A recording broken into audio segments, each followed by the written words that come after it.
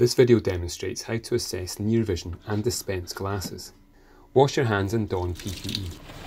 You will need near vision chart, pen and clinical notes, range of reading glasses, and a 40 cm long piece of string. Explain what you're going to do and gain consent.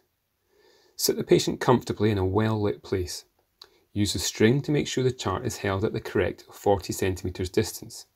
Ask them to read down the chart with both eyes together. Record the smallest line they can read comfortably. If they cannot read the N8 line, then try with plus 1.5 diopter sphere glasses.